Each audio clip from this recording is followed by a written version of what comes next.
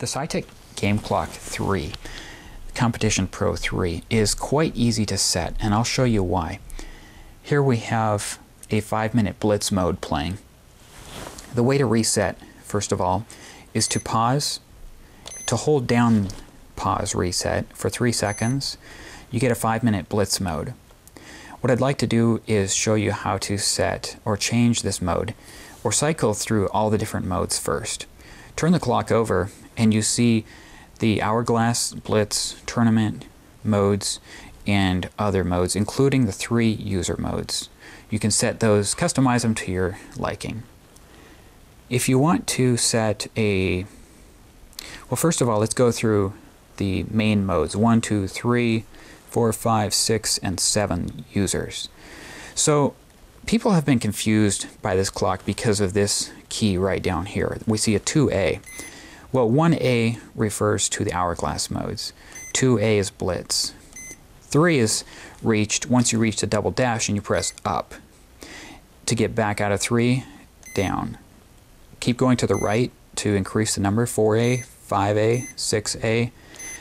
Double dashes go up again to reach 7. So back down to dash, left 6A, 5A, 4A, dashes up to 3, or back down, left to 2A, left to 1A. It's a simple pattern, and those correspond to the modes that you see on the bottom of the clock, each one being customizable to your own 7A, B, or C users. So from here, this would be hourglass, but if you want 5-minute, go right over to 2A, there's 5-minute blitz.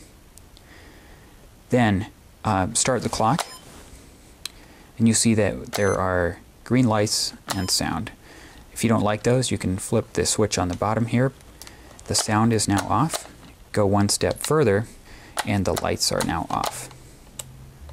We want both sound and lights for this demonstration.